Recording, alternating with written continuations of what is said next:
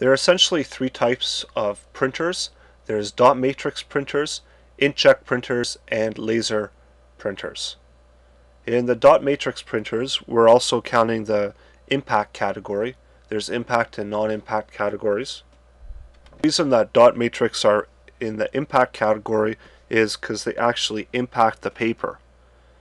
The way that it works, it fires a series of pins at a ribbon which make contact with the paper, and it leaves a mark. The printhead contains a series of pins which move left to right across the paper, line by line, creating letters out of circular dots of ink that have impacted the paper. Pins shoot forward and strike the ribbon, causing the impact motion. The print quality is measured in the pins on each head. There's 9 pin, 24 pin, and 48 pin. The speed of the printer is measured in CPS, which is characters per second. Most of the time, dot matrix printers have a tractor feed paper where the paper simply continues to be fed through. Dot matrix printers have pretty much disappeared, other than certain niche categories which are still using them, and therefore they are still for sale, but the price is more expensive than your common inkjet printer. Inkjet printers use liquid from ink-filled cartridges, and it force it out and spray it onto the page through tiny holes called nozzles.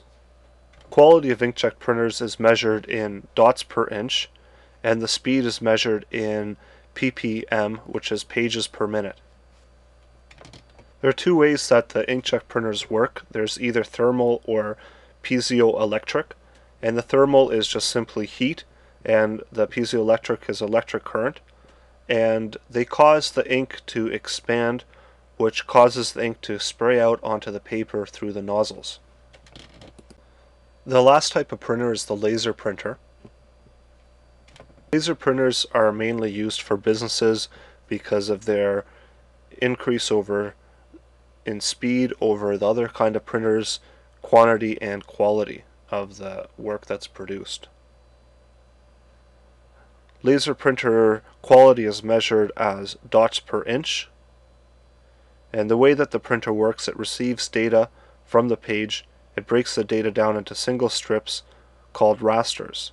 This is called rasterizing. The laser printing process, originally, depending on where you're looking, it can either start with cleaning, or it can start with electrostatic discharging, or conditioning. And what conditioning is when the entire drum is given an electrical charge, 600 volt charge, by the corona wire. And this begins the laser printing process. Next, we've got imaging or writing, and this is the laser printer using a series of mirrors, and the laser draws the image on the drum. So generally we would have a laser somewhere around here that would be drawing the image on top of the drum, and that part of the image that is drawn is reduced to about 100 volts. The next step is called developing, and this is where the developer roller attracts toner from inside the toner cartridge. The developer roller is then passed across the drum where the ink sticks to the parts of the drum that have been exposed to the laser. So we would have a laser over here that would draw the image, and the roller would be transferring the ink from the toner onto itself and then onto the drum.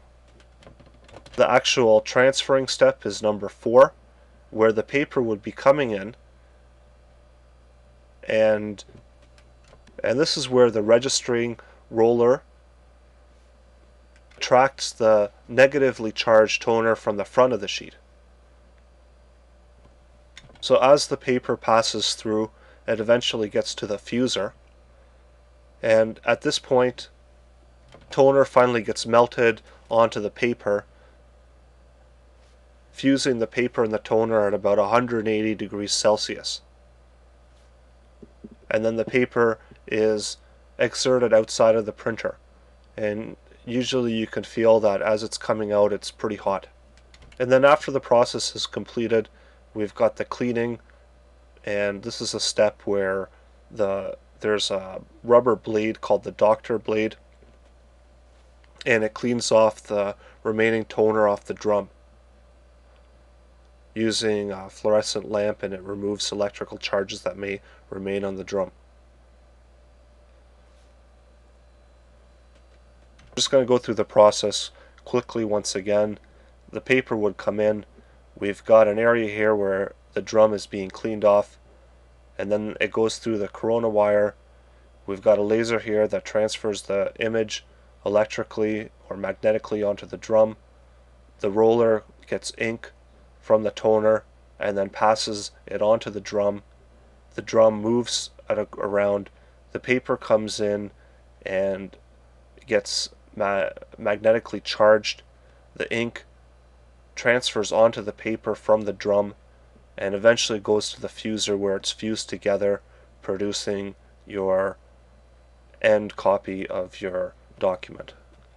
Some laser printers use LEDs instead of a single laser to write the image onto the drum. These typically cost less than regular laser printers to manufacture, and they also produce inferior results.